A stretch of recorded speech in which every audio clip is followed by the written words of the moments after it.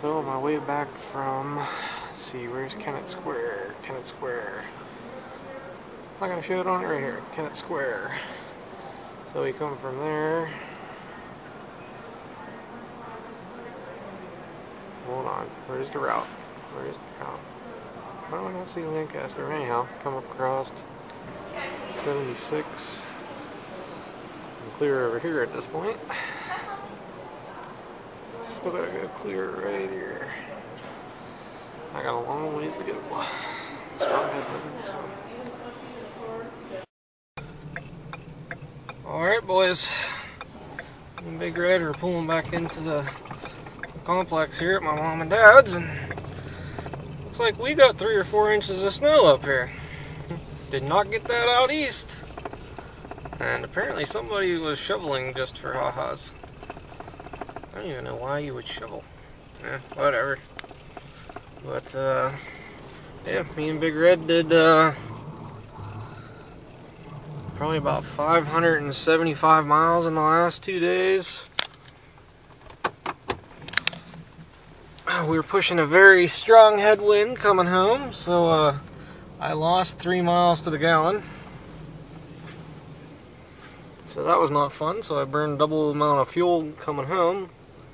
$71 worth of fuel to go out to the blow-in at Rich's, and definitely have to thank Rich and everybody else who comes out for that, for putting it on and letting us in his shop for a day, 2 days. But me and Big Red are out. It's 8 o'clock, it's a little after 8, I think. GPS says 8:15.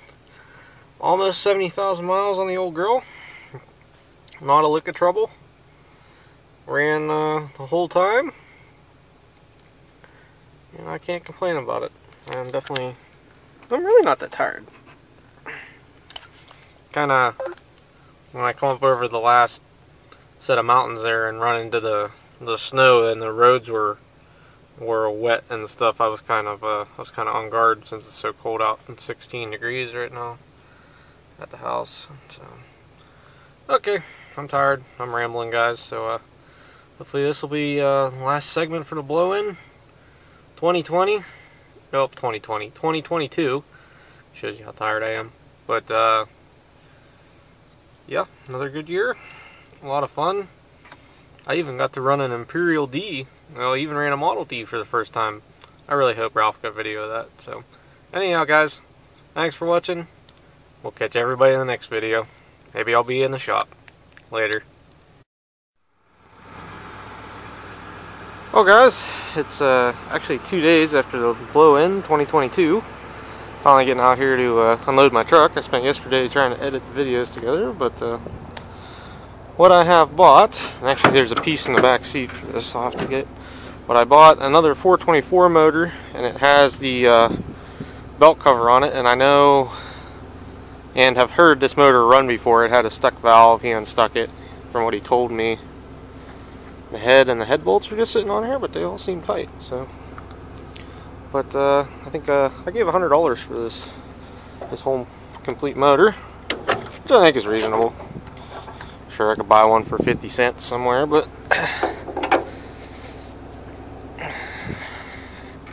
it'll give me a project for later. And I know Ralph had a name whenever I left, and I can't remember what he said, but it was something to do with the 424 and something. Was it ST424? I don't know. Maybe he'll throw that in the comments down here. But had a great time at the blow-in. It's a long drive, and especially it's even windy here again today. That's what made it challenging. Now I'm gonna go down and wash all the salt off my truck and fill it up with fuel, because it's supposed to be 50 and 60 degrees here in the next couple days, and that's gonna be it for blow-in footage. Let me get that cover and then I'll be done.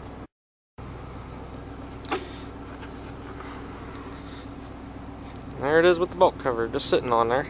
So I'm gonna get this thing unloaded, see if I can't pull my back out the whole way, and go from there.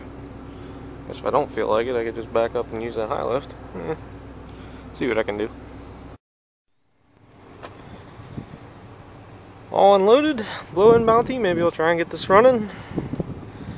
just to hear it run, you know. But like I said, that's going to be it for blow-in footage. Just going to clean up the after effects. This is the Welcome to Pennsylvania sort of thing, and I drove a quarter of the way across the state in it.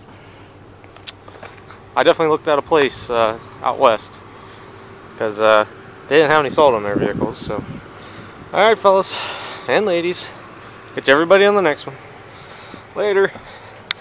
Long get stuck in the yard, we'll be good.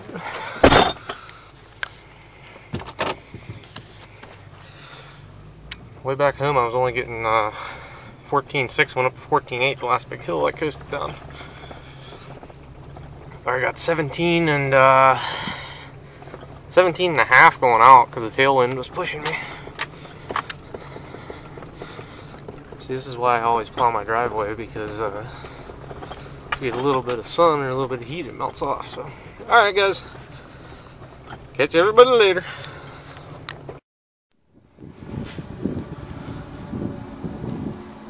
Well boys, got her all cleaned up here. Looks a lot better, at least got the salt off. And missed some spots, but the main juncture, let's get the salt off. So the old girl shine pretty good now. Over to the fuel station, and that'll be a wrap. So last but not least is the fuel mile calculations. Out whenever I filled up at 286 miles, right at 19 gallons. That's 15 miles a gallon. Coming back, I went 237 miles, got 18.8 gallons, and that averaged about 12.5 miles to the gallon, or a little over. And she was sure pushing a strong headwind, you could tell, because pretty much I went to 50 more miles and got about the same gallons. So yeah. Alright guys, that's gonna be it for the blow-in trip. Later guys.